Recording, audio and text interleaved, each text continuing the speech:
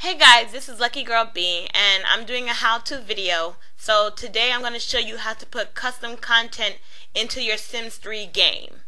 Now when you're putting custom content and mods into your game, you're going to find packages that look something like this. Here you have a .package file and a Sims 3 package. They have to be put into your game differently since they're two different packages, so I'm going to show you how to install them both. First, I'm going to show you the easiest one. This is a Sims 3 package. All you got to do is right click on it and open. Now you're going to wait a bit for your Sims 3 launcher to pop up. Okay, now that your launcher is open, you're just waiting for it to load up. Okay, there we go. Now right now your packages are being downloaded into your Sims 3 game, into the Sims 3 download folder. So it may take a while depending on how many you're doing at once. Right now I'm only downloading one item, so it shouldn't take that long. If you're doing multiple, it will take longer, but it'll get in there eventually. Now that it's done downloading, it's already done.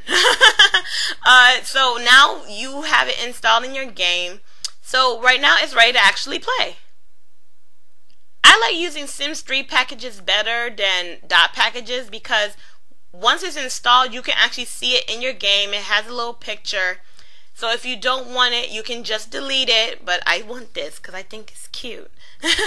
But if you don't like it, once you put it in your game, you can find it very easily to delete it. So it's pretty cool. And this is how you would find it inside your game. You would go to Computer, Documents, Electronic Arts, The Sims 3, and then Downloads. But mind you, it's still in your game even if you were to delete it this way. If you wanted to delete it permanently from your game, you would have to go back to your Sims 3 launcher. You would go to Installed Content, click on the download you don't want any longer, make sure it's checked Highlight, and then click Uninstall. From here you can also run your game with no custom content in it. But mind you, if you have custom content worlds and anything else, it won't show up in your game and it'll go back to like base game stuff or like, you know, whatever expansion pack you have, so it'll look kind of weird. So now we're going to be talking about putting a dot package into your game. Now for this, you're going to need a special mod folder which you can get for free from modthesims.com. You just have to be registered to the site. Like I said, it's free and I get a lot of my mods and custom contents and hair and clothing from this site, so I would suggest joining it anyway. So the name of the folder you need is Framework and you can get it from here. So just click on Download. And now you just gotta wait for the download to pop up. And then you install this into your computer. Save as, yeah. When I download anything, it goes straight to my download folder. If it goes somewhere different for you, you're going to want to go there so you can install your package. Now when you get Framework, you're going to need to extract it, and I use WinRAR, which you can also get a free trial for. So I'm going to show you how to get the free trial. And it's a 40-day trial, and I think at the end of the 40-day trial, they'll ask you to buy it, and you can just say no, and then you can keep extracting your files. And here's where you can download it from. Now when you download it, you're either going to be downloading the 32-bit or you're going to be downloading the 64-bit. You have to choose the right one for your system type. Now maybe you don't know if you're running on a 64-bit or 32-bit. Well, I'm going to go ahead and show you how to figure that one out too.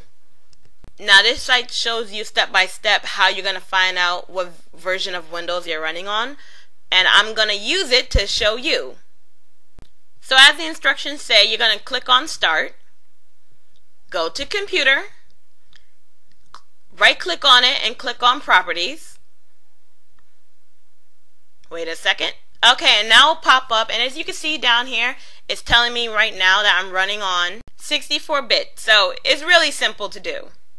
So I'm going to go back to the 64-bit version and download. I'm going to wait for it to pop up. Okay, here we go, and then just save. Now I'm going to go back to my download folder and install WinRAR. Okay, so now we need to install it. Let that go. Then you just have to hit OK. And there you go, you got your free trial now.